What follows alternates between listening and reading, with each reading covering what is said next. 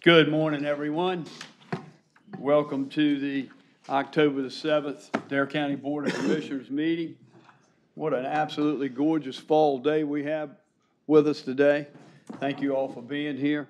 At this time, I'd like to call on the Reverend Hendricks for an invocation. Ms. Hendricks, thank you for being here this morning. Thank you for the privilege. Thank you. Let us be in the attitude of prayer.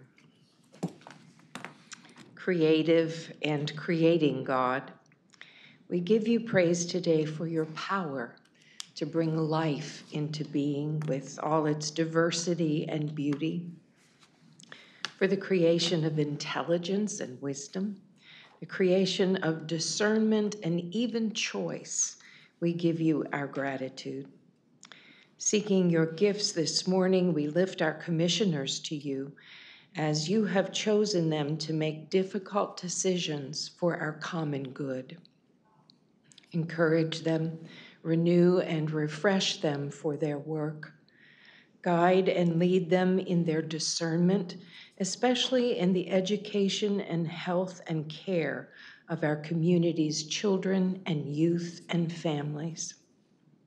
Help them speak for the voiceless and the vulnerable, especially this tender and delicate creation you have made. We also ask your strength upon the work of those who support the commissioners.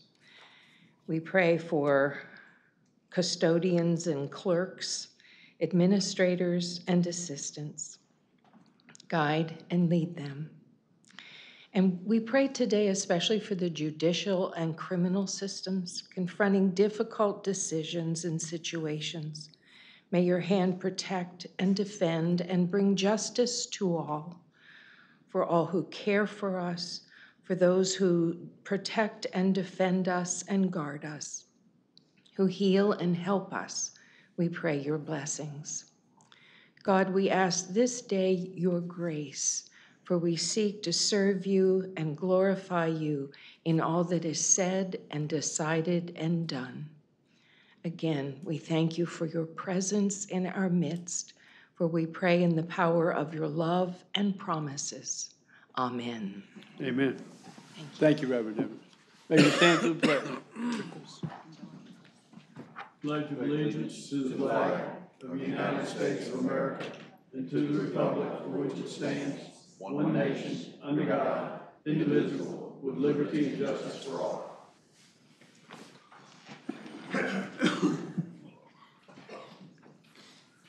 See, we have with us this morning the Chairman of the Board of Education, Ms. B. Bass Knight. B, thank you for you being here this morning, and school staff, and thank you once again for being here. County Manager? Yes, sir. Item 1 on the agenda is opening remarks from the chairman. Okay, I'll try to be brief. I know that we've got a pretty full agenda, and a number of us are leaving right after this meeting to head to Raleigh for affordable housing conference for the next couple of days. The 2nd of October, the Capital Improvement Project Committee met just to go over some animal shelter and College of the Albemarle additions that we're looking to do on behalf of the county, and just want to let you know that CIP meeting met and did quite a bit of research on both of these two items, and we'll be addressing that a little bit later in this meeting this morning. On Thursday, October the 3rd, Dare Center celebrated, hard to believe, its 10th anniversary. 10th anniversary, the Dare Center. And I had the pleasure of attending. And I need to share some pretty remarkable statistics with you concerning the Dare Center. In 2018 alone, some 16,000 people walked through that facility behind us. 16,000. They serve an average of about 100 people a day, And since its opening on October the 19th of 2009, 30,927 events have taken place in that facility. Just a phenomenal vision that the folks had some 10 years ago to promote the building of this facility in Dare County. And I'll give you another quite interesting stat. 1.6 million hours of physical classes have taken place in that facility as well. 1.6 million hours. So a great asset to our county and to the citizens of Dare County. I need to just recognize what's taken place over there with Ms. Pace and her directorship of that over 10 years. The volunteers and the work that goes on over there is just phenomenal, and can't be more proud of a facility throughout our county that our citizens can use. Third item I have this morning is finally have a FEMA declaration that was issued on October the 4th for Hurricane Dorian. I know that the governor requested this on September the 13th. He amended it on the 21st, and our federal coordinator, Elizabeth Turner, worked on this with our folks, and this was issued on October the 4th. There's 3 areas. Individual assistance, they're certainly still working on that with individuals and households, and it's under review. Then there's public assistance, which would be assistance for emergency work and repairs or replacement for disaster-damaged facilities, and it's a number of counties: Brunswick, Carteret, Craven, Currituck, Dare, Dublin, Hyde, Jones, New Hanover, Pamlico, Pender, Sampson, Terrell, and Washington counties. And then the third area is hazardous mitigation program, and that's assistance for action taken to prevent and reduce long-term risk to life and property from natural hazards. And all areas of the state in North Carolina are eligible to apply for this assistance under the hazardous mitigation plan. So we're happy to report that that declaration has certainly been issued. The fourth item is, I mentioned this earlier, a number of us board members will be leaving right after this meeting to head to Raleigh for North Carolina Affordable Housing Conference. And so we're anxious to be there. As most of you know, Dare County is working very, very diligently to try to find ways to bring efficient housing to our unincorporated Dare community, and we're encouraging our municipalities to do the same. So I'm hoping that we can certainly get some good information from this conference that we'll attend in Raleigh for the next 2 days. And then finally, our debris removal from Hurricane Dorian. I'm happy to report that inside Collington, inside the gates of Collington, they finished the pickups there this past Friday. Collington's all done. Outside the gate there in Collington, we started there on Friday the 4th, and we'll work until we get that completed. They're out there working this week. Wine Cheese, we started last week. We'll continue to work there on a regular basis. Roanoke Island and the area of Manteo and Mans Harbor, we're starting this week, starting this morning to work on those. And I spoke with Shana this morning early. She's headed to Hatteras this morning to meet with our debris contractor. They're trying to set a plan to work on to pick up the white goods.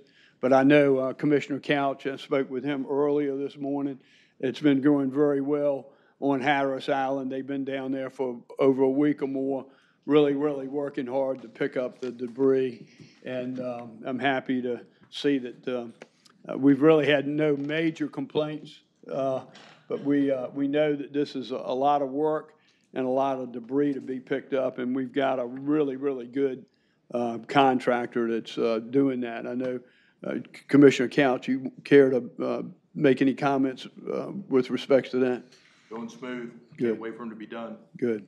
So anyhow, so that's where we are with our debris, and I know we wanted to start in the heaviest hit areas first so that we could get all that going. I know I appreciate the folks on Roanoke Island and Mans Harbor and their patience, but they're out this week working all week to pick that stuff up and debris up. And once again, we wanted to get the hardest hit areas picked up first. So continue to have a little bit of patience, and hopefully in the next week or two, we'll be back to normalcy when it comes to how pleasant it looks on the side of the road without any debris. That completes my remarks, County Manager. That brings us to item 2, which is the presentation of the county service pins. We had just one this morning, and if Michelle Gray would come forward to receive a 15-year pin from Trey Powell. Good morning, Trey. Michelle, good morning. Good morning. Mr. Chairman, gentlemen commissioners, thanks so much. It's a privilege to be here today. From Dare County Communications, way over there at the EOC, out by the airport. I bring to you Shelley today with 15 years of service. When I was thinking about something to say for Shelley, I was thinking about family. And she started from a broadcast radio family a long time ago, 15 years ago. Came to us a little 2014-ish, 2015, and has hit the ground runner. 2004. I'm sorry. I got my math backwards. 2004. The second part of her family that came to mind was just being inside of a law enforcement public service family. She's married to a deputy. She's got two brother-in-laws. They're also in law enforcement, so she knows the role of that and provides a nice stable home for that and a good listening ear whenever that needs to happen. The third part of the family is what she brings to us over at Dare Central Communications. Always there with a kind word. Fills a role that can only be filled by Shelley, and we're really proud to have her on board. And I thank her for 15 years. Thank you. Thank you. Thank you very much. Thank Congratulations, Michelle. That means we get another 15, right? That's what I'm planning. All right. Correct answer. Thank you. Chairman, that brings us to the Employee of the Month, and if Elizabeth Riley would come forward for that presentation.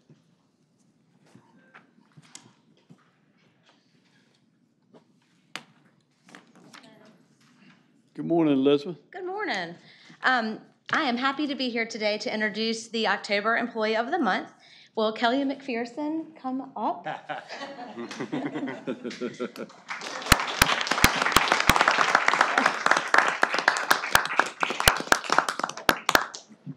Congratulations. Kelly has worked for Dare County as currently she works as an administrative specialist, also known as a floater. She's in general services. Kelly's been with Dare County for 14 years. She started here in May of 2005 as a custodian, and then she was promoted to a floater in June of 2008. As a floater, Kelly serves all departments. She is everywhere, actually. She is very versatile and covers many areas. She does data entry and tax. She does the front desk at social services. She does administrative support in home health and hospice. She covers the mail. She covers the front desk at administrative building. She does the front desk in HR, and that's just to name a few. Over the past year, anything she doesn't do. No, actually, there is not. She recently has been in the elections department, and they have been in need because of the number of elections that we've had this year. And this nomination comes from the election department. It is stated from the elections director, Michelle Barnes, that Kelly has worked in the elections department this year and has tirelessly given her all. I have placed a load of responsibility on her, and she has taken the task and carried us through 3 elections, and we are preparing for the 4th this year. Kelly is always willing to step in and help where it is needed. Elections would not have been able to get through this year of elections without Kelly. And also note that I have received numerous calls from the election board members to also thank us in general services for allowing her to spend her time down there and help out elections, and she's done a really good job. Kelly is a great employee for Dare County. She's a huge asset. She's very smart, and she shows that in all of her work that she does. And thank you, Kelly, for all that you do, and we appreciate you, so thank you. This is for you.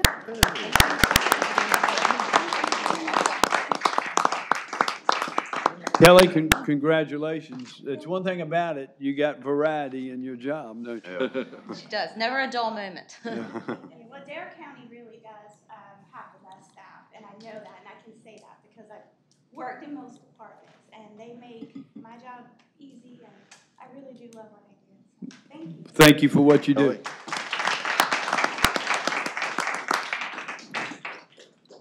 Chairman, next is item 4 on the agenda. Shannon Rickles is here to make a presentation on the Ocean Guardian School Grant presentation.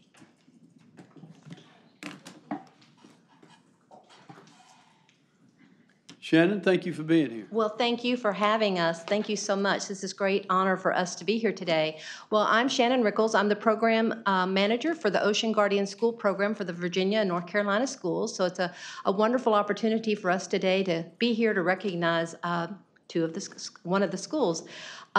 Ocean Guardian School Program is a program that NOAA started a little over 10 years ago to help teach students and teachers about the ocean and how to conserve it, but they also wanted to not only teach them about ocean conservation, but also how to become involved in their local communities within doing things and projects to be able to conserve their ocean resources. So the Ocean Guardian program came into being, and in 2018, we had several schools here in North Carolina that actually presented proposals for different projects that they wanted to do. We accepted 2 of them. One was down in Newport, North Carolina, and the other one was here at Cape Hatteras. So today I have with me Clay Tieterman, who is the science teacher at Cape Hatteras Secondary School, and his principal, Mrs. Beth Rooks.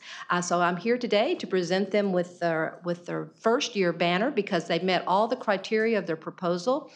Clay put in a proposal last school year, to actually do a reduce, reuse, and recycle program. That's one of the pathways that you can go for an Ocean Guardian school. And he did a great job despite many different little hiccups with Cape Hatteras recycling and hurricanes last year.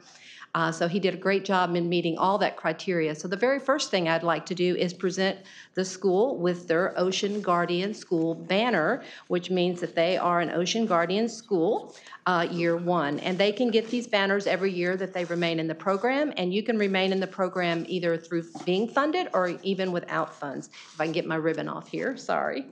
Thought it would be easy. So Clay and Ms. Brooks, I present you guys with the first Ocean Guardian School banner.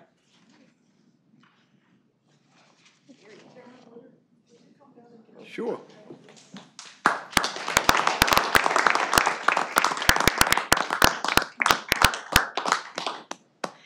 And Clay was awesome when putting in a second proposal this year for the school, and he's done another great job. Isn't that cool?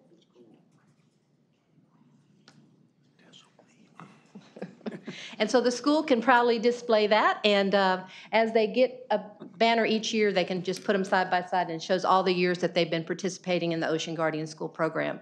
Well, another thing that Clay did is he put in a second proposal for this year, and this year he wants to not only continue the recycling program that he started last year, because it was very important to Clay and the school to begin that program, because the kids down there didn't recycle within school, and a lot of them didn't even recycle at home. So he thought it was very important to be able to educate them about the purpose and the need for recycling and reducing and reusing. So it was a great program. He wants to continue that, but in addition, he wants to also try to end reduce the single-use plastic problem that we have in our society today with water bottles. So they are installing this year a refill station, and that's going to be another great project that he's going to do. So today we're also here to award him $3,000 in grant funds to be able to do that.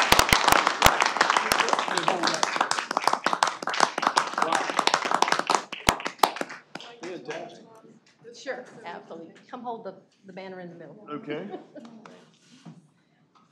Yeah, everybody. Group Yeah, shot. come on up here, B. Margaret. Group shot. Here, you come right here. Danny?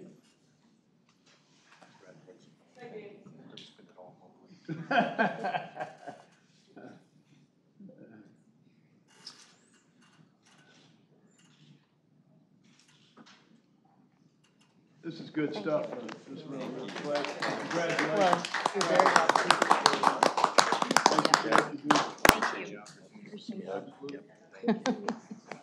Thank you. Appreciate it. Thank you. Thank you so Yes, much. Yes, it's our pleasure.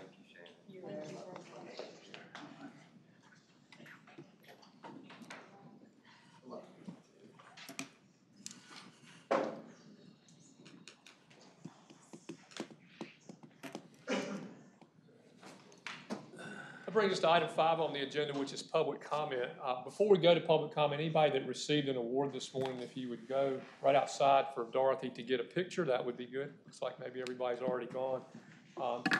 Ladies and gentlemen, now's the time that's been set aside for public comment. If you have public comment this morning and you've not signed up, please raise your hand. When you do, I'll recognize you. Please then come to the podium, state your name and where you're from. Please limit your comments to 5 minutes. There's a green light on the podium that comes on when your time begins. There's a yellow light on the podium that will come on when you have about a minute left. And when the red light comes on, you need to conclude your remarks. First on the sign-up sheet, I have Michael Hurt.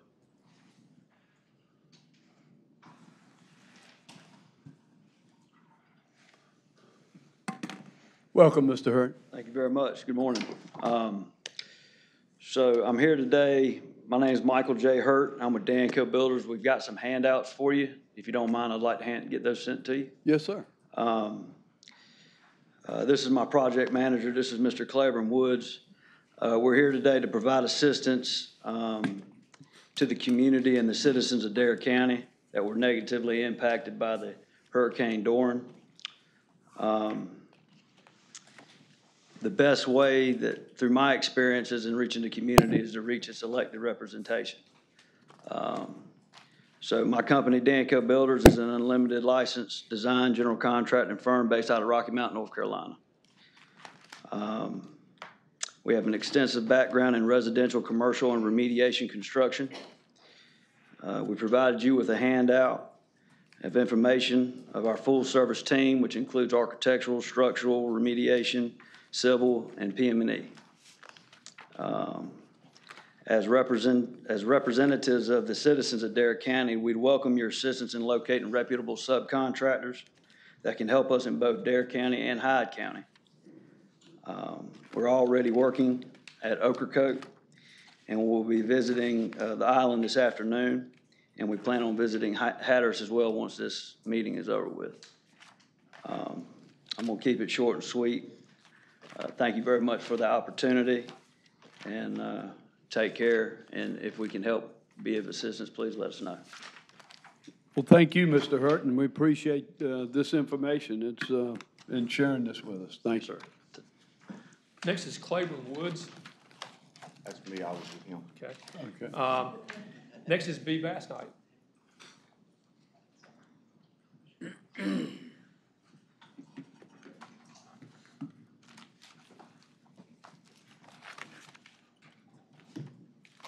Welcome, B. Thank you. Good morning, Chairman Woodard, Commissioners. I am B. Bass Knight, and I reside in Manteo, and I'm here today. I serve as the chair of the Dare County Board of Education, and I'm here today on behalf of the Dare County schools, along with Margaret Lawler and a lot of our school folks today. We're here to say a great big thank you to each of you commissioners, Mr. Alton, Mr. Clausen, Dorothy, all of you who had something to do with the efforts to support our schools. And when you support our schools, you've supported our students and our teachers and our staffs. You, of course, provide tremendous financial support for our schools throughout the year. And this year, in the wake of Hurricane Dorian, which left our schools, especially Cape Hatteras Secondary School, with over $3 million in damage, you stepped up to the plate with the crafting and passage of the interlocal agreement between Dare County and the Dare County Board of Education. This agreement allowed our board to move very quickly to contract with a roofing company to put the roof back on the media center at Cape Hatteras Secondary School, and a remediation company right away to go in and take care of any water issues that we had in the school. By allowing us to move so swiftly, we'll be able to return our schools to our students to a complete school and a safe school as soon as possible. We are extremely grateful for this Board of Commissioners, and I hope you realize that we consider you a very important and very vital partner in the education system in Dare County, and we appreciate you very, very much. Thank you. Thank you, B. Thank you, Thank B. you. Thanks, B. Any other public comment this morning? Any public comment from Buxton?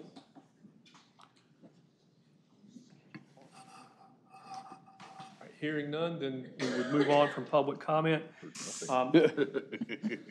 Next is item 6 on the agenda. This is a public hearing. This is with regard to fiscal year 2021, the NCDOT 5311 and 5310 program grant applications. We just talked about the rules of public comment. Is there anyone that would like to speak to that issue this morning? Hearing none, is there anyone in Buxton that would like to speak to that issue this morning? Mr. Chairman, hearing none with that, then that public hearing would be closed.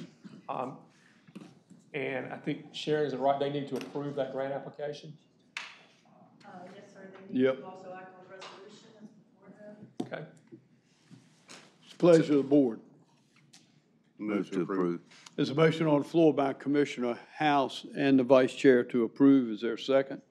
Second it. This second by Commissioner Tobin. Any further discussion?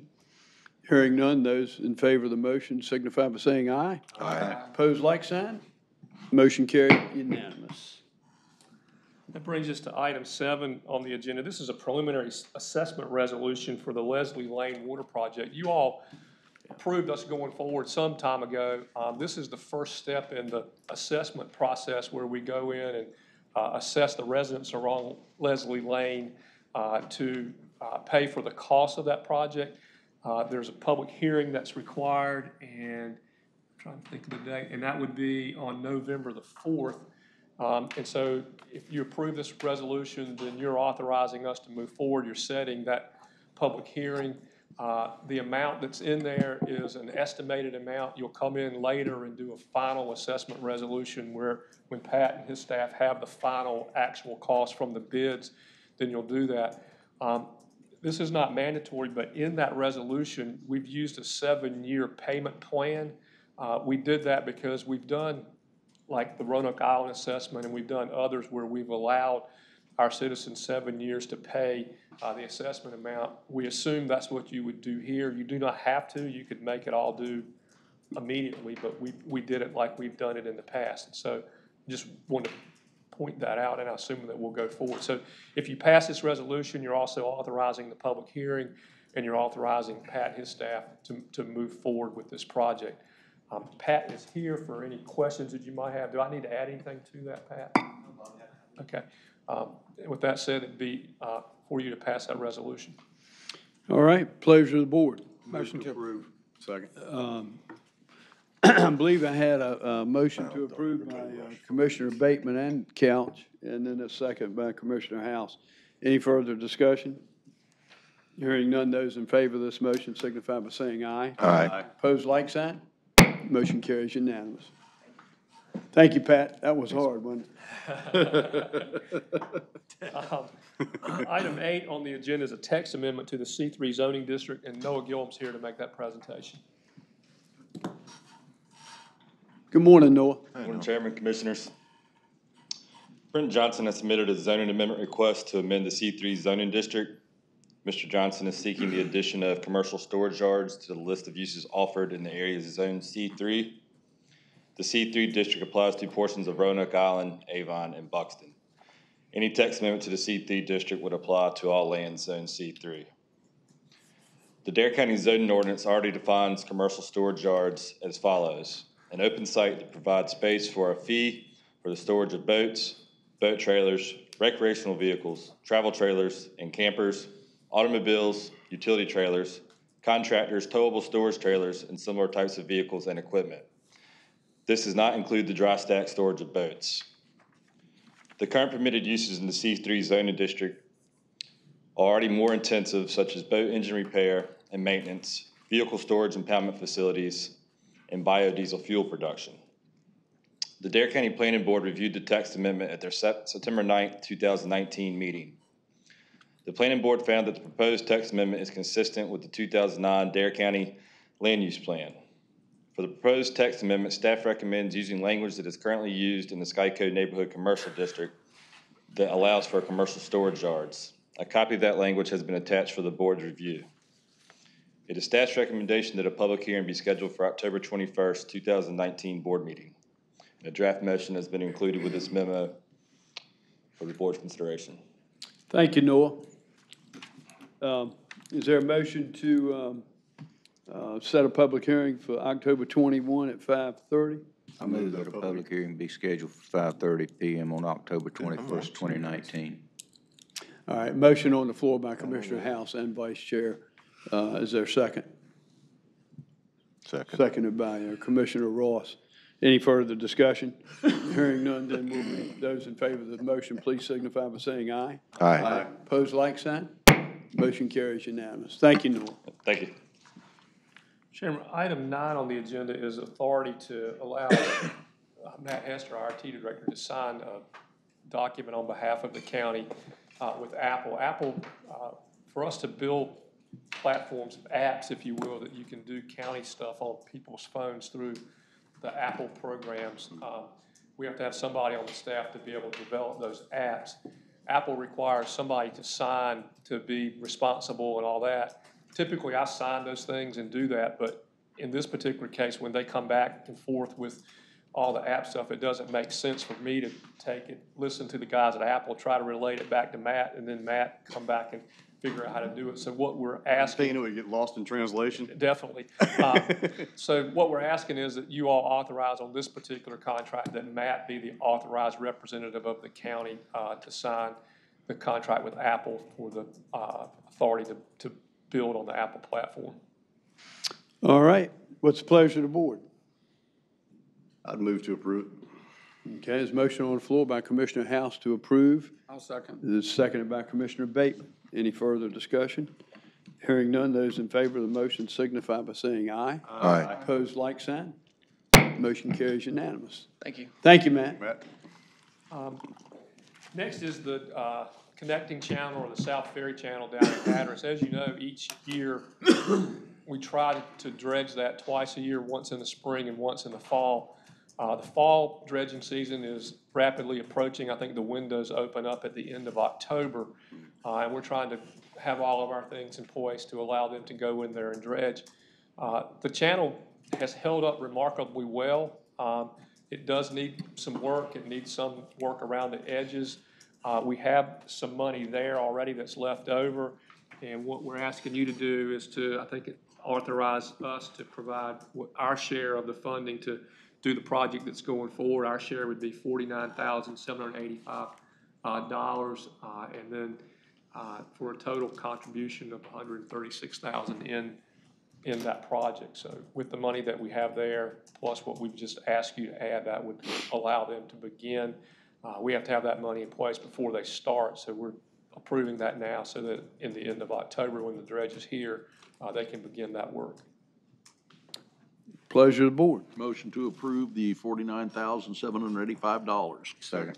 There's a motion on the floor by Commissioner Tobin. It's been seconded by Commissioner House and the Vice Chair. Any further discussion? Hearing none, then those in favor of this motion signify by saying aye. Aye. Aye. Opposed, like sign. Motion carries unanimous. So we're looking at the, hopefully the end of the month. Sometime late. Well, the window doesn't open until the end of October, so we're looking early to November, the end of November time. Gotcha. I think. Good. Next is item 11. This is an interlocal agreement between us and the Town of Manteo. As you know, we've recently completed, or almost completed, the demolition project downtown of all those old buildings on our old admin site. We've been talking with Manteo for a long time about doing a Manteo Commons, and they're in the process of doing grant applications. However, in order to get those grant applications, they need some legal authority to be using that property for the parking and the park purposes that they have in mind and that we've talked about. And so this is the MOA that does that. We're giving them or leasing to them or agreeing to allow them to use that property. The document that you have in front of you is a 20-year term. I learned on, I don't know, Thursday or Friday, I've got word from the state that the PARTIF grant, that's the Parks and Recreation Trust Fund grant program, is open. There's an opportunity for Manteo to apply to get grants to help them pay for that project. However, the PARTIF folks require a 25-year term rather than a 20-year term. So we're going to ask that you allow us to amend this when we do the final version, if you approve it today, to make it the 25-year term.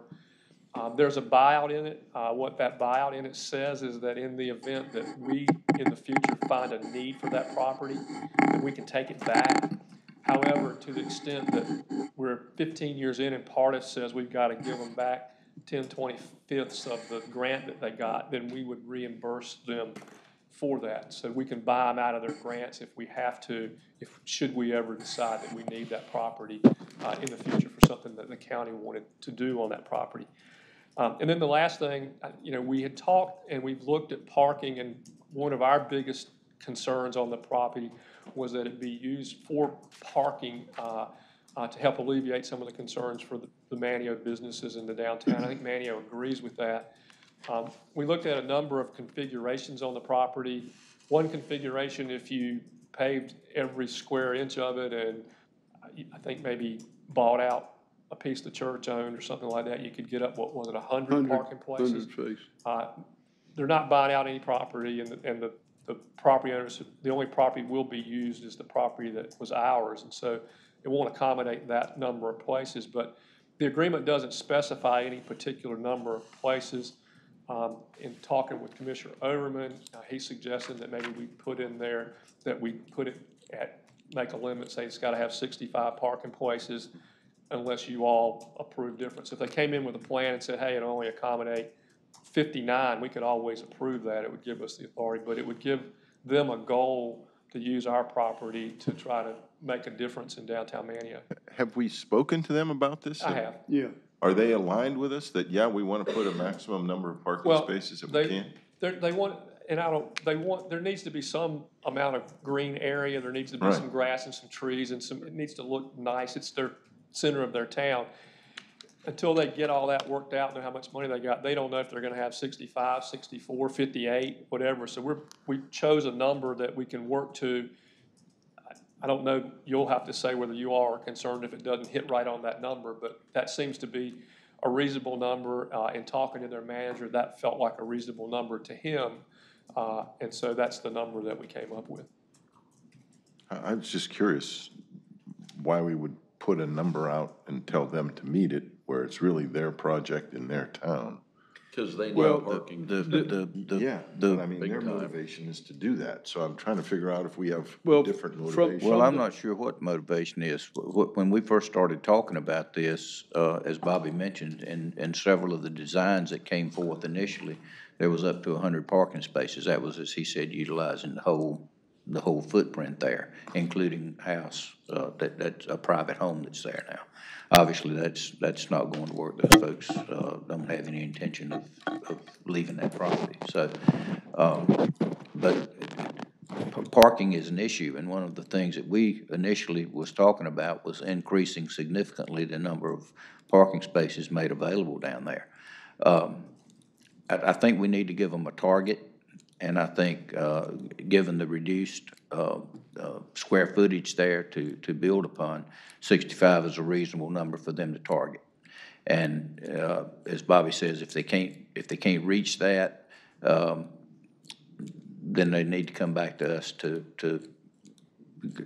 see if we're in agreement. I'm not disagreeing with your point at all. I'm just puzzled by the apparent potential adversarial situation with the town of Manteo? No, it's not. No. But we're giving them a target. No. It feels arbitrary. Well, they're going to be designing, they're going to have an architect come in and design a park, a green space with parking, or a parking with green space. However you want to say it, which is the second is a preferred thing for me, because Manteo has a parking problem. And this is Oh, yeah, we all agree a on that, great, sure. yeah, a great chance to help that situation significantly. Agree again, yeah. Yeah. Just our relationship with them has been great. I mean, That's what I thought, everything too. has been, it is not adversarial, not even close. Not even close. It's all been very. Right, that's why I was surprised by hearing collegial we're and all gonna that. give them a goal to hit. And all that sort of thing. I guess the question would be, we haven't been involved really in the design process, and we've told them essentially what you said. Within reason, we don't really, it's not the center of our town, it's the center of your town, and you need to have it look like you all want it to look. But if they came in, and they won't, and I'm not suggesting anybody's even said that they would, but if for some reason they said we only want 30 parking places, if we don't have something in here, we don't have any way to weigh in and say, now, wait a minute, that's not reasonable, that's not what we were thinking. So our thought was, let's just put what we were thinking in there, and then everybody knows what everybody's thinking, and then if it needs to be different, then we'll change it. Okay.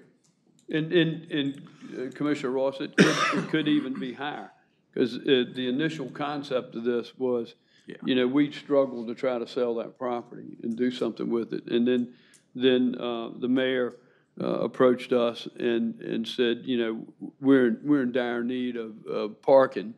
And as the conversations grew, it became some green space involved in that as well. So they want as many parking spots as they. I agree. That's why they want as many as they can get in there as well.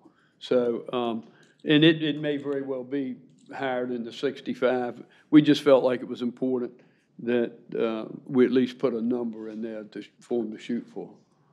So.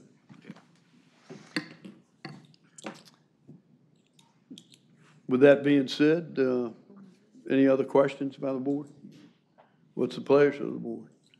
I move to approve the MOA lease agreement with a stipulation that we go to 25 years with regard to the Partif grant, and that we establish a desired minimum of 65 parking spaces.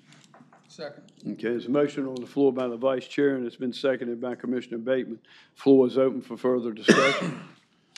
Hearing none, those in favor signify by saying aye. Aye. Aye. Opposed, like sign. Motion carries unanimously. Mr. Chairman, I know Yes, sir. it's too late now, but I would like to recommend the county manager for Karis School of Negotiating training at $1 a year. I thought we might be able to negotiate. That's outrageous. It's, you know, 75 cents. I had my fingers crossed that Bobby could wrench out $1.50, but we'll live with $1. We can do it if you make me twist an arm. Item 12 is some changes to the capital improvement plan, some updates based on the new information we have on a number of projects. I'm going to give you a brief overview, and then Dave's going to come in and tell you exactly what we need to do this morning.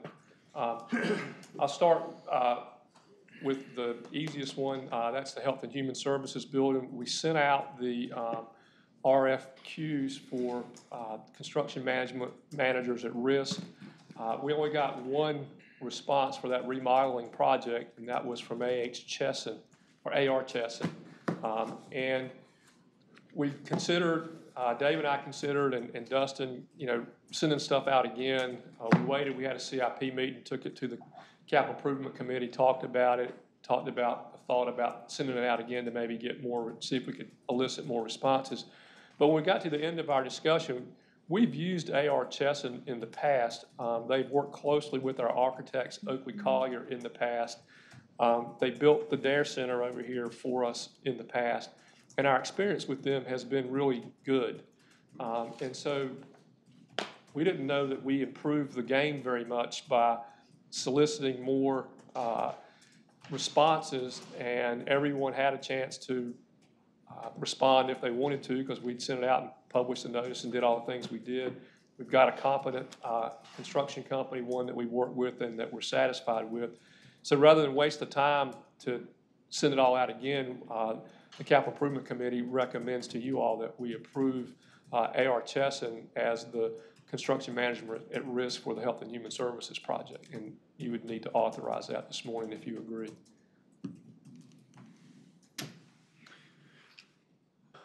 Did you have? Yeah, we want to do this one first, and then we'll just go to the next one. Yeah, if we So can. moved that we appoint AR Chesson. Second on that. All right, there's a motion on the floor by Commissioner Ross, and it's been seconded by Commissioner Couch. Any further discussion? Hearing none, those in favor signify by saying aye. Aye. Opposed, like sign. Motion carries unanimous. The next one is just kind of a heads up to let you know what's happening. On the animal shelter contract, we've got, where are we, Dave? Almost 60% design.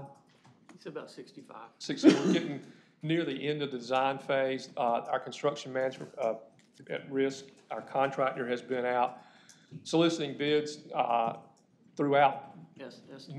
Our bid estimates throughout North Carolina and Virginia, and locally. They actually went to our local Home Builders Association and posted it, and they sent out to all of our local subs as well to bid on the various trades to do that. Where we are with that project is, we had chosen a number out of, we had put like $3 million in our capital improvement plan to cover that without really knowing what it was going to cost, and we're getting these estimates in. Those estimates are coming in at around 4.5 or something like that. Is that right, Dave? And so it's going to be a little more than what we guessed when we started. We didn't really have any numbers that we were working off of other than we were guessing based on other projects. We've gone out and done some research throughout the state of other animal shelter projects. We're at or about the average of what we saw from projects in the state at the cost for this one. We've asked them to do some value engineering, and they've done some things. They've changed some roof lines and do that to maybe reduce that cost a little bit. But I just want to let you know that's about where it seems to be going. We won't know for sure until we actually bid it, and the bids are going to start here shortly. And so, we'll get real true numbers once that's done, and you'll have to come back and approve those at that time. I'll tell you that with the capital improvement fund that you all created during this budget cycle, the funding is there and it's available for that. It keeps our fund balances in the capital improvement fund within the limits that you all had set, which are the safe limits for that fund. It does not impact the tax rates. There's nothing going to change with regard to the taxpayers. Again, we've got a capital improvement plan that we set all this stuff out in, and it covers it, and so there's no issues there. So I don't think that requires any action, right, Dave? But that's where we are, and just wanted you to be aware that that's where we were headed with that. I'll tell you that Commissioner Ross has worked extremely hard on this project, not only with trying to work through the financing and work through, the bid estimates and all that, but also, in the planning part of this. I think he'll agree that what we've done it's going to be a nice building, but it's modest in the sense that it is exactly what's needed. There's no frills, no bells, no whistles, nothing beyond what's normal. Come to find out, there's some things in animal shelters that are expensive. The mechanicals are expensive. In this building right here, when you cool the air, you take this air out, you run it back through and you cool it again and you circulate it. So once you get it to temperature, you don't really have to do much to it to cool it again. In an animal shelter, you have to turn over 100% of the air. So you take the inside air, you exhaust it to the outside, you bring in outside air when it's 90 degrees and cool it down to whatever temperature you want it. That system is huge and it's expensive, and it's way more expensive to do some of the mechanical and electrical stuff in those. And those are the things that are kind of driving those prices to make them higher than, say, if you were building a building like this. Again, with that said, we'll get the exact bids here shortly, and when we get them, we'll bring them to you. Any questions about that one? Peter. Yep. Okay, then lastly is the COA project. We've been working really hard on this for a while. When we started this project, we had some money from the state bond, a small amount of money, and we agreed we'd put some money with that. Our whole goal in doing this was to be sure the students in Dare County could go to COA and get their degrees within the 2-year time and not have to leave Dare County to do that. And we also wanted to be sure that we did what the community thought we needed to do, and that's not just the community citizens, but the business community as well, to be sure we're training our kids for what needs to be done here in Dare County and what they see as those needs. As a result, the chairman appointed a committee. It was chaired by Commissioner Couch, and we had multiple public input meetings to hear from the community about what was needed and what we wanted and what should be in the programming and all those kind of things. Subsequent to those meetings, we met extensively with the folks at the College of the Albemarle and said, okay, here's what we're hearing. You know, if you're going to do this, what do you need to do that? If you're going to do this, what do you need to do that? And so on. So we got all that data together, and then we had meetings with the architect and us and COA and took all that data together to see what it would take to do that. And the result of that all that work was that if we're going to do what the community says we need to do and what we think we need to do to have a program that can take care of the trades that we had talked about extensively and also allow on the academic side, our kids to go through COA in 2 years and get out, then it's going to take a building that's larger than what we thought in the beginning. We had a 26,000 square foot estimate, and that estimate was done by COA, and it was essentially to duplicate what they have over here at the Twyford campus, and then allow a little bit of growth in that. After having all these meetings, getting all the input, doing all that, if we're going to do what we said we were going to do, and we're going to meet the needs of the community as the community told us that they needed, then we're about 10,000 square feet short. That building's going to need to be somewhere in the neighborhood of 36,000 square feet in order to accomplish that. And so where we are in the process now is we've got to make a decision. Are we going to do that? Are we going to do it in phases? Are we going to build 26,000 square feet? Are we going to build 36? How are we going to handle that? That 36,000 square feet did not include any renovation to the Fine Arts Building. Professional arts. It's a professional arts building, I'm sorry. The professional arts building that's going to be there once we finish the demolition. Certainly that's going to need to be painted or something to make it fit in with whatever the design is of the rest of the campus. The net result of that is you're looking at about a $14 million project. Once again, we're okay there. We had programmed more money than we anticipated in the capital improvement plan. We recognized that probably that, $8 million or $8.5 million wasn't going to build very much campus. And so in our capital improvement plan, we have the funding available to do that. As with the animal shelter, if you all want to go ahead and do it all in one go, we can do that. We can do it. We can keep our fund balance in the capital improvement plan at the 25% that we require, and without any problem there either. It has no impact on the tax rate. We're using funds that were left over from the previous fiscal years to kind of fill in the gap, and so fiscally we're fine. It doesn't require any new tax money. It doesn't require any impact to the tax base. And it doesn't really change any of the programs that are already in the CIP, because our capital improvement fund, you all and Dave and Doug Carter in our plan have really done a very good job, and to think about these things and to be sure we can fund the things that we do. So if we go forward, then we can do it. If you choose to do it in phases, we can do that. And the third option, I suppose, is to do 36,000 square feet and cap it at that 14 million and make sure that we include whatever we're going to do in the Fine Arts Building in that number, so that our number doesn't grow any further. So those are sort of your choices, and we need guidance because the architect is ready to decide whether she's going to draw what size plan that she's going to draw, and we don't know what to tell her until you all tell us which direction to go in. Anything else I need to add to that, Dave? Just, it's 36,500. 36,500 square feet. You also need to add that the CIP committee recommends that. And they did. And that included the professional arts. That's right. The CIP's recommendation was to limit the cost to the $14,072,000, I think it was, and the 36,000 square feet, and that would then include That would include.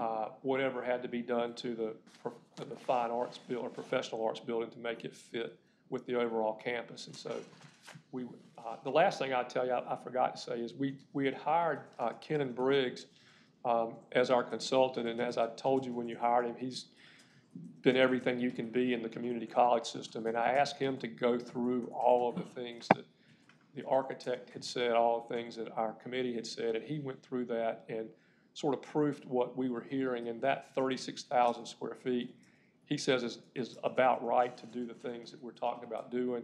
He thinks there may be some opportunities to change some sizing here and there in a classroom, or here and there in some storage and some things like that, to maybe reduce that.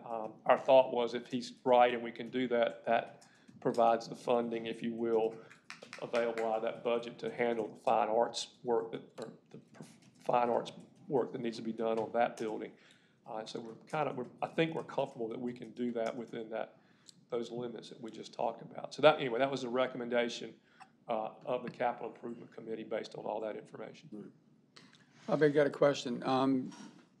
Have they narrowed down exactly what the curriculum and the trades is going to be at? We talked about every one of those trades that were in those meetings. And we talked also about the curriculum that's offered on the academic side. And we told the architect basically that we needed to provide and design for flexibility to provide all of that. So maybe we have HVAC now because we need them, or we have welding now but we need them. But 5 years from now, we may not be able to need any of those, but we need electricians. And so we need to be able to use that space to train electricians. And so it's designed to accommodate all of those things. Academically, I'll just give you an example. It's designed to be flexible and cover all of that as well. We had a big discussion about chemistry and biology. They require labs, and the labs require hoods, and they require special sinks and all that stuff you see if you've ever been in a chemistry lab or a biology lab. And the original plan had 2. This one has 1 because we went to COA and said, hey, through scheduling, can we do all this with 1 lab as opposed to having to go to the expense of building 2? They said that we could, and so we've programmed that in, and we can do the biology and the chemistry out of the same lab.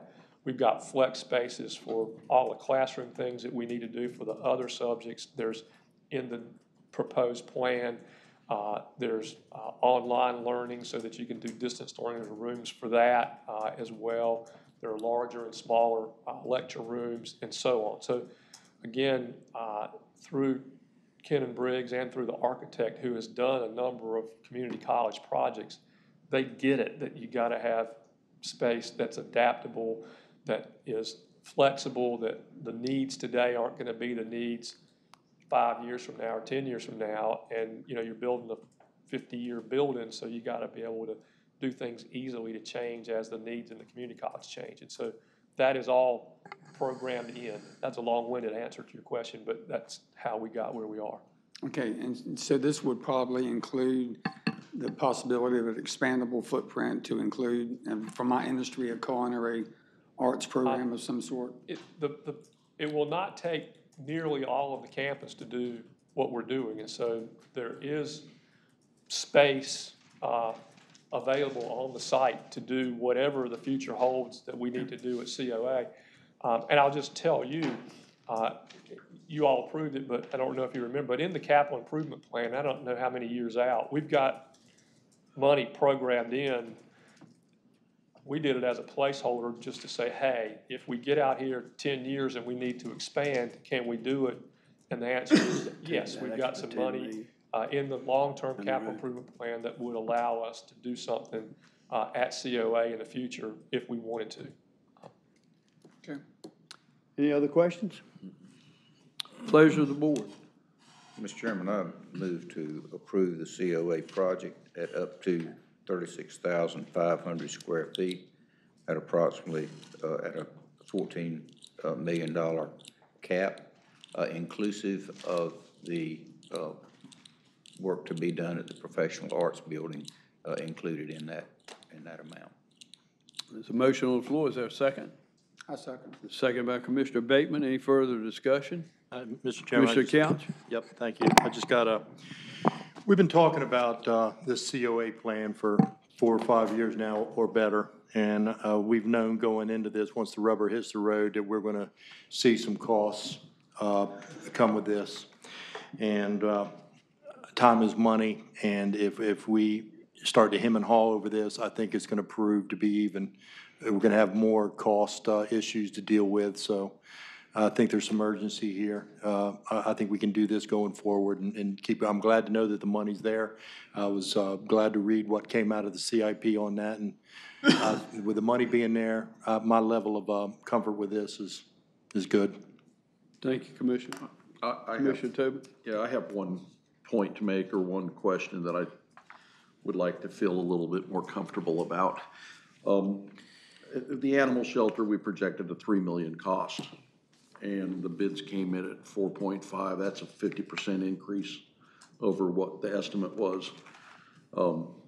On this COA project, if we run into something like that, it's a $14 million project, would be a $21 million cost. Are these numbers locked down a little bit better than the? Well, let's back up to the animal shelter. The cost estimates of the animal shelter were done by us. It was a WAG. We picked them out of the sky. We said, Currituck spent $3 million, Elizabeth City spent $1.5 million to renovate, so $2 or $3 million sounds right, and we picked $2 or $3 million without having any idea what. So to say that our costs went over the estimates on the animal shelter assumes we had an estimate. What we did is we found a placeholder to put something in the CIP a year or two ago when we started working on this until we could get real numbers. Well, now we've got real numbers. Similarly, when you look at the COA, we're in better shape, but the same thing occurred then. The numbers that we use in were simply numbers that were given to us 2 presidents ago at COA when she came in and proposed this, and they had a piece of paper like this, and it said, you know, it's going to cost, we think it can be done for this, and we're like, well, okay, let's see. And so we, once again, in our planning process, we plug in a number knowing it's not a real number. We actually inflated that number because we knew it wasn't a real number. And until you actually go out in the world and get the numbers, the good news about the COA project is they've actually been to the contractors to get the estimates, and they are telling us that Who's they're the architect? The architect. Architect. Yeah, that they're comfortable that that is the number. In the animal shelter project, they've also done that, but that's the first time that they've done it, is when the numbers we're using now for that. It's the first time anybody's really been to the market and said, hey, what are those numbers? The numbers we're telling you now for the COA project, again, are the first time anybody's really been to the market to say, what are the numbers for this? The numbers aren't the numbers until you bid them. And so if you're asking me, can they change? Sure, they can get better, they can get worse. When we actually bid them and the brick mason says, here's my bid, I'll brick the building for this amount of money, and we can add it all up, do we actually know the real cost of it? But from what they're giving us now, they're comfortable with these numbers. We had the exact same question, Jim, because it's on the Capital Committee. We had the same stop, hold. Is this at risk real in the same way? Is this really? And this is really close.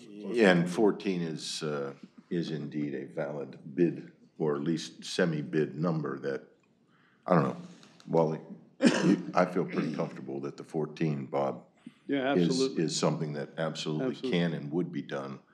The expanded size of the building to accommodate the programs was the really big improvement or change in the plan. But the costs basically were about in line with our initial estimates, not too far off. Okay. One other thing, I just want to report that I've had some talks with our school system people, particularly the teachers and the administrators. There's a high level of excitement and anticipation of what we're doing. The driving force on this is that we're going to keep Dare County kids here. And if this is an investment that we have to make to ensure that, again, I'm comfortable with the direction we're going. Same here, Danny. Any further questions, comments? And those in favor of the motion signify by saying aye. Aye. Opposed, like sign. Motion carries unanimous. Thank you, gentlemen. Next is the consent agenda. And on the consent agenda, you have the approval of the minutes from September 16th. You have approval of the minutes from a special meeting on September 16th with regard to the housing workshop. And you have approval of special minutes from September 23rd for the activation of the debris contract. You have the Governor's Highway Safety Program, local government resolution. You have the Health and Human Services, Public Health Division, Emergency Overdose, Local Mitigation to the Opioid Crisis Grant, Health and Human Services Division, Trillium Funding for Strategic Prevention Framework for Prescription and Drug Projects, and you have an NCDOT right-of-way agreement for the Water Department. Is there a motion to approve? So moved. There's a motion by Commissioner Bateman and Tobin. Any further, is there a second? Second. Second by the Vice Chair. Any further discussion? Hearing none, those in favor of the motion signify by saying aye. Aye. Opposed, like sign. Motion carries unanimous. Next are your board appointments. You have one this month. You have the Dare County Transportation Board, and you've been requested to appoint Maddie Hernandez Beecham to fill the Human Services vacancy. Pleasure of the board. Motion to approve. Motion by Commissioner Tobin to appoint Maddie Hernandez Beecham to fill the Human Services Sector vacancy. Any second? Second. Second by the Vice Chair and Commissioner House. Any further discussion? Hearing none, those in favor signify by saying aye. Aye. Aye. Opposed, like sign. Motion carries unanimous. And then your upcoming board appointments in November, you have the Older Adult Services Council. You have one term expiring there. In December, the Equalization Review Board has 5 terms which expire, and the Special Motor Vehicle Evaluation Review Committee has 3 terms expiring. And in January, you have 7 terms on the Tourism Board and 2 terms on the Working Waterman Commission. Mr. Chairman, that would be your agenda, except that we need a closed session at the appropriate time. Okay, we'll do that after item 15. That brings us to item 15. Commissioner Bateman, would you kick that off today for us, please? Yes, sir. I haven't got a whole lot, but one thing I would like to say that, I've got a little place down in Ocracoke, and those folks down there really got beat up, as we all know. And what I've seen from talking to the folks down there, and I just feel like we're just so really blessed here, is the fact that not only is their houses have been lost, their jobs have been lost, their livelihood. They're losing a lot of their workers because the Latino population, they can't draw unemployment. A lot of them cannot because of their status as far as immigration is concerned. They're leaving, so they have no workers. We're having trouble getting people to do renovations on houses and so forth that are rental houses, not counting up houses of people who live down there. So we're just so very blessed up here not being in that position. The long-range problem they're going to have down there, and I see is 67% of their economy comes from the little island of Ocracoke in Hyde County. Therefore, their budgetary problems in the next 2 years are going to be pretty tough, even with federal government help and so forth. It can be serious. Yeah, big time. So just count our blessings that we weren't in this situation. We got hit in Hatteras hard, but nowhere near like those folks to the south of us did. So keep those guys in your prayers and so forth. So that's all I got. Thank you, Commissioner. Are y'all hearing, I'll ask you specifically since you mentioned you had a place over there in Danny. I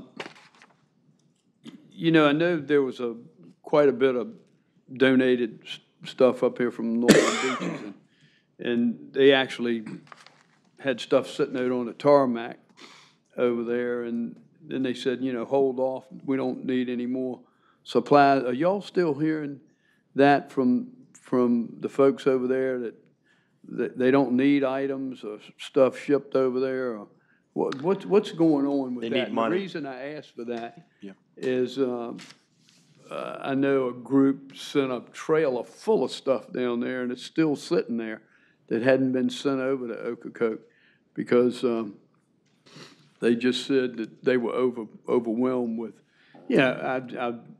paper products, water, et cetera. When I was down there last week, they had, the firehouse was set up like a grocery store, and people would come in with boxes and picking paper towels up, bleach, food items, everything. One thing about it, I tell you, when that little island, they're close-knit, and they are just, everybody's helping everybody else. There's folks from other areas coming down there. We have churches, we have the Realtors Association, sent a bunch of folks down there last week.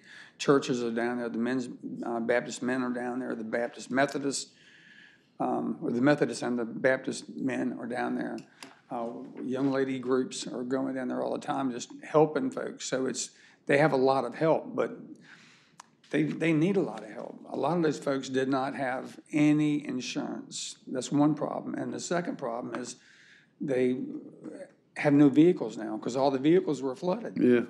When you get off the ferry at Ocracoke down at Silver Lake, the first time I went down there had been 100 cars over on the left-hand side that were flipped up on their sides, y'all, where everybody put them down there because they thought it was a high point, and it was a high point.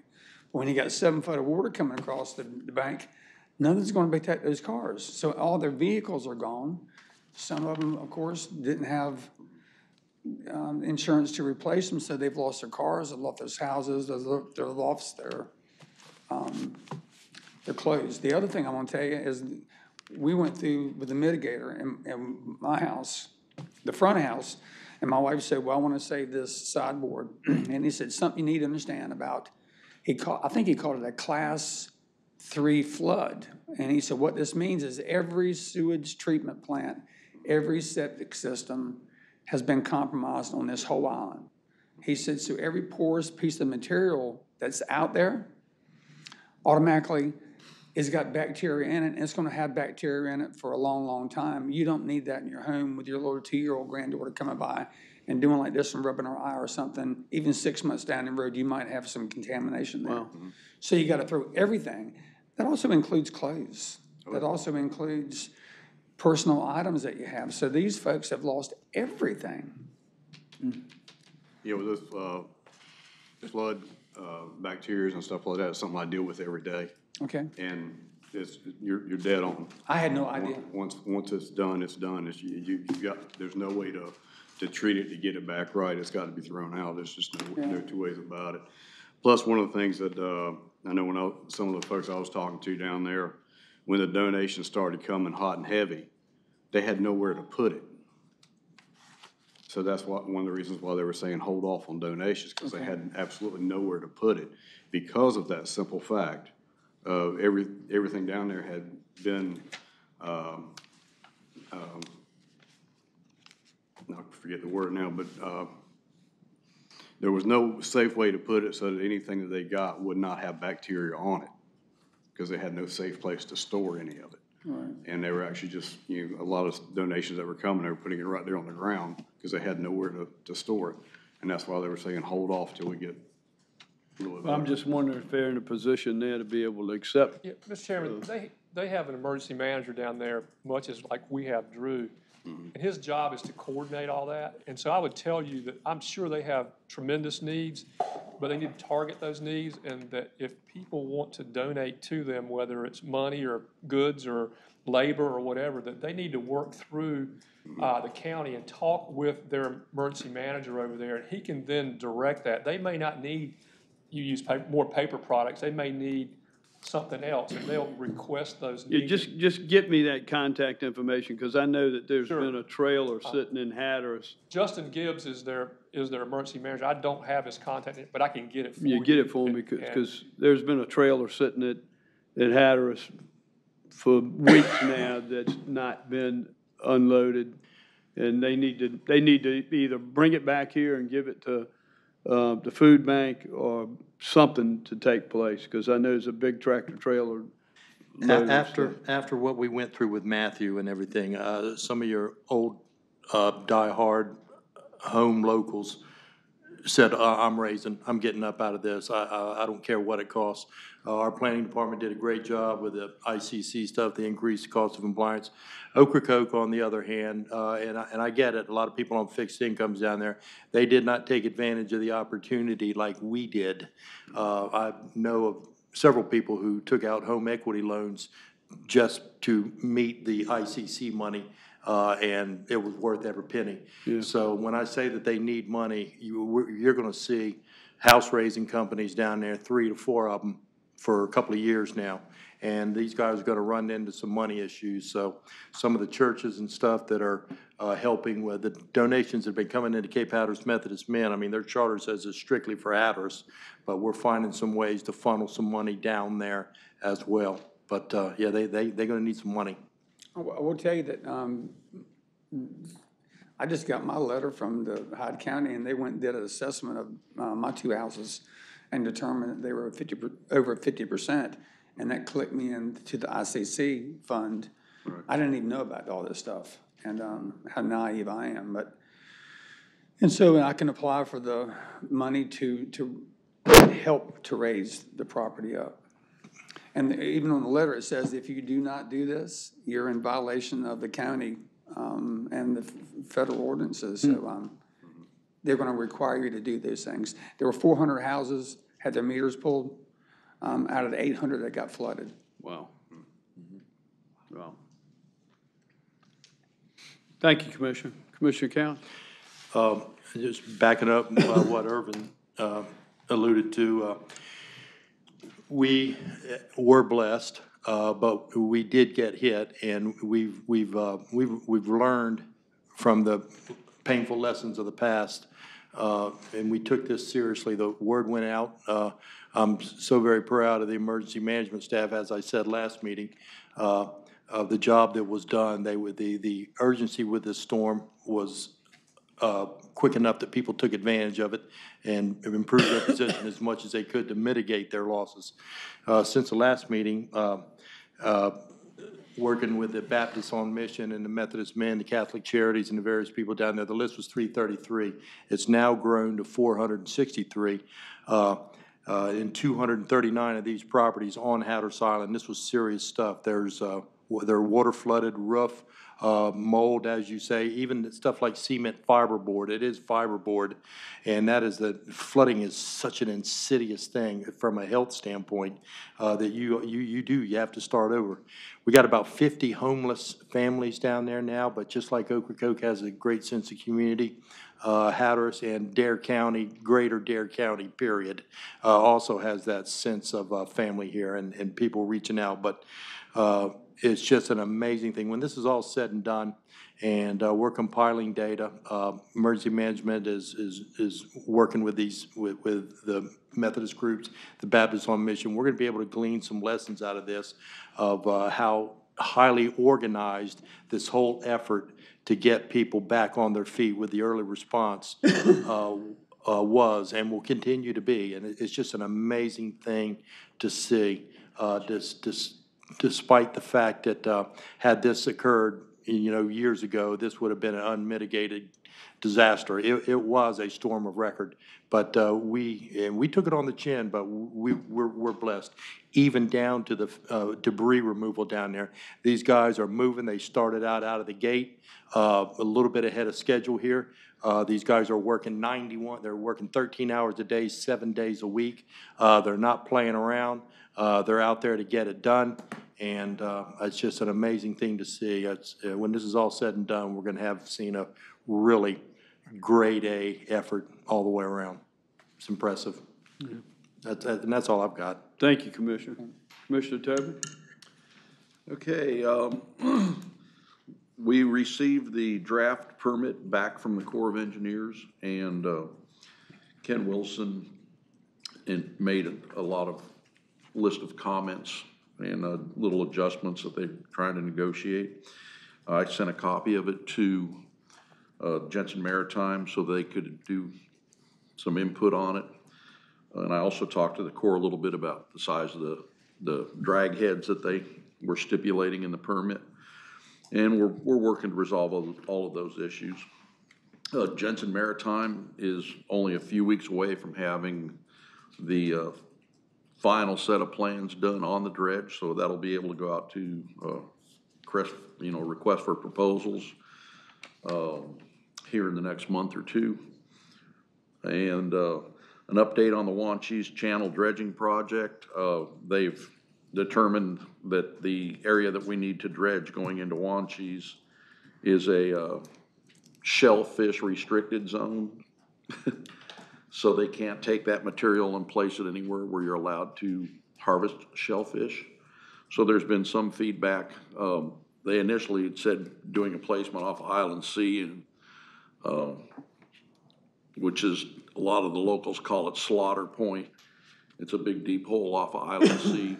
That, as of right now, has been taken off the table for disposal area.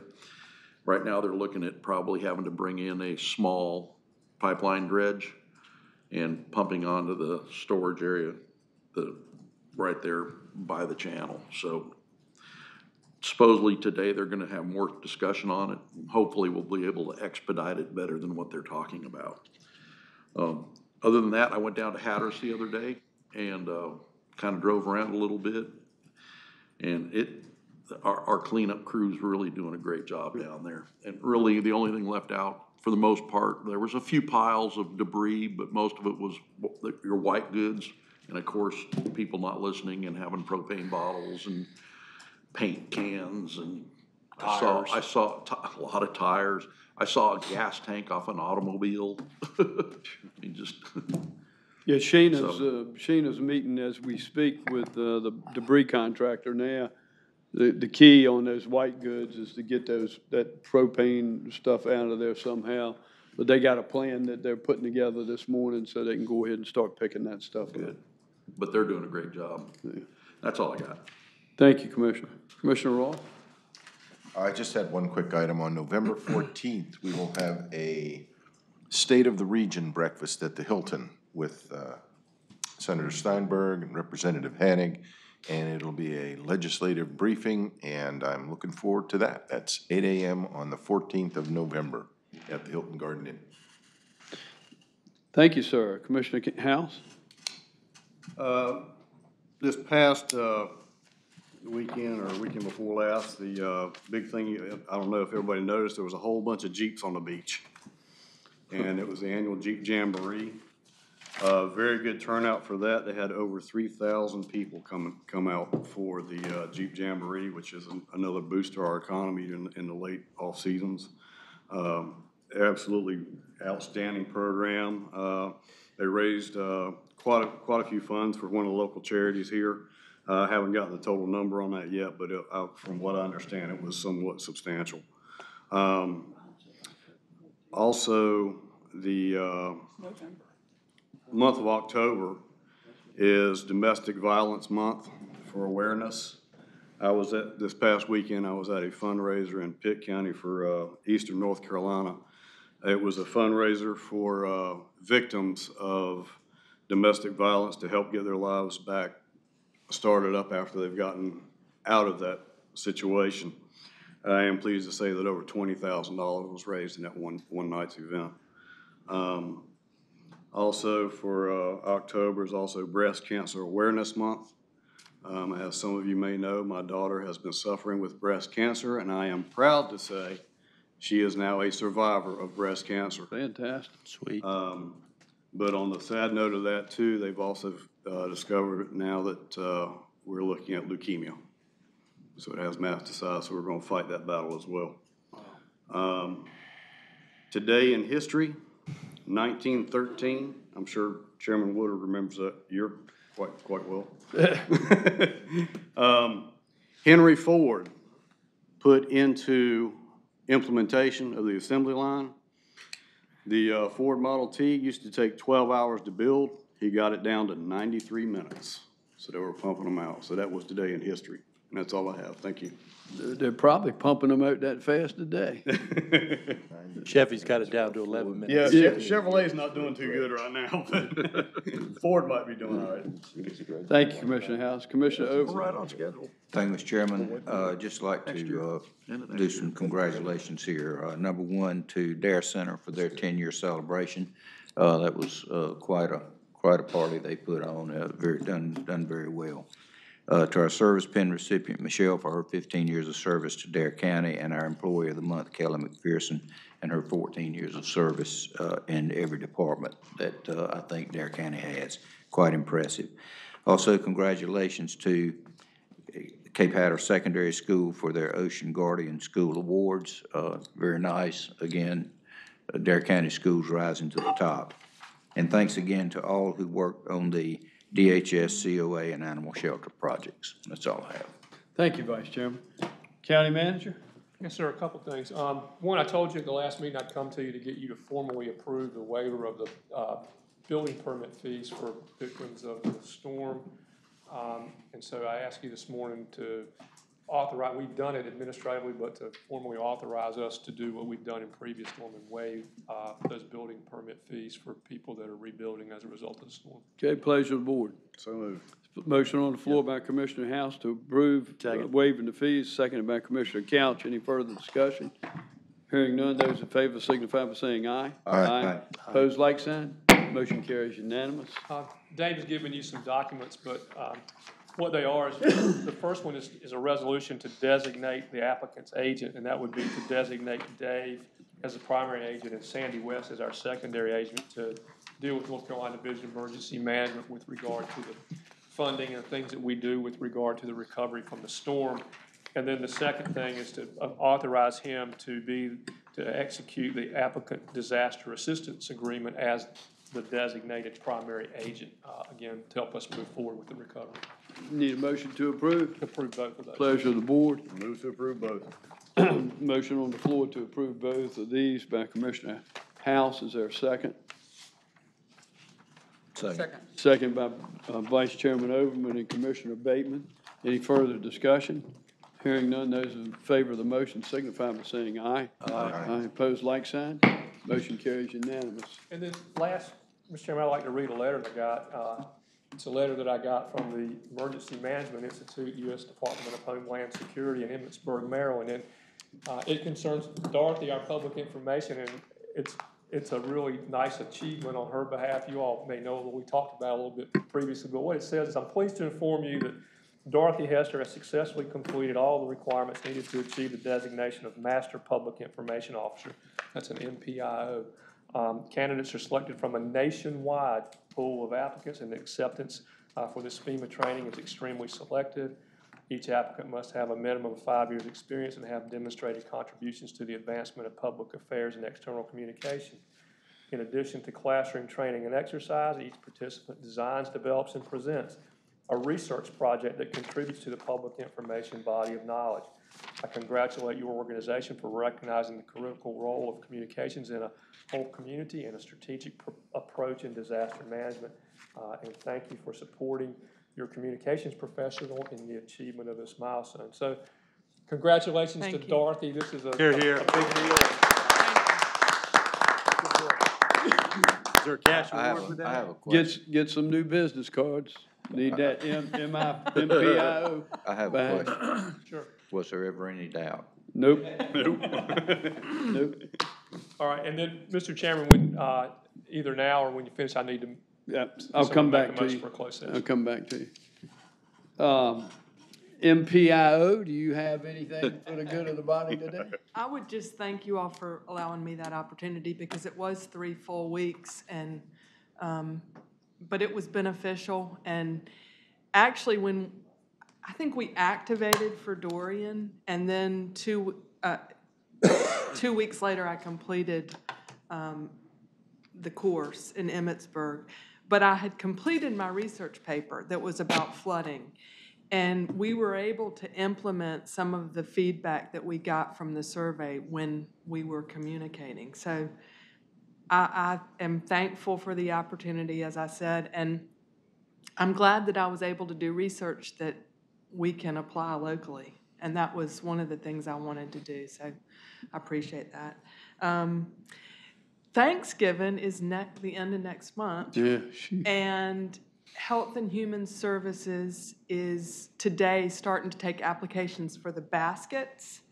There is contacts for Hatteras Island that you were mentioning, the folks down there, northern beaches as well, but they're those who can give to provide monetary donations or products for the baskets, but also folks who need help can apply to receive a basket. So that just started today, the application process for those that will be receiving, and I would encourage folks to give if they're able. And there are contacts on the northern beach and on Hatteras Island, and that's on our homepage. So, is there an estimate what a basket would cost, or they have any, or they just make up the baskets? Are they just looking for donations? in the past, I think we said it was $50. That's what I thought. Yeah. Okay. I didn't check to see if that's changed, but I would guess that it's around the same amount. Okay. Thank you. Thank you. And I will ask the clerk, Cheryl, if you will make sure that our public information officer's nameplate is changed to MPIO as well as her business cards. So. Do you need a motion? No, I don't think we need a motion to do that. Executive order. It's executive order. That's right. Thank you. Thank you, Dorothy. Congratulations. Thank you. Well deserved. Dave, you have anything else for us? I'm sure we'll have the applicant briefing for Dorian this week with the FEMA, North Carolina Emergency Management, and from what I read, I think we got declared for all categories, so if our survey for Buxton shows the sand loss, we'll be filing for that one as well. Sweet. And the first, just so you know, the first big interagency with all the permitting agencies meetings for the next round for Buxton is November the 7th. Great. Good deal. Thank you so much. County Manager, I believe you want to close I need session. a motion pursuant to NCGS 143-31811 for the Board of Commissioners to go in closed session to approve the minutes of the last closed session and pursuant to 143-31811A3 to consult with the attorney employed or retained by the county in order to preserve the attorney in the matter of the opioid litigation. Motion by Commissioner Tobin to go in closed session. Second. Second. Second by Commissioner House. Those in favor signify by saying aye. Aye. Opposed, like sign. Motion carries unanimous.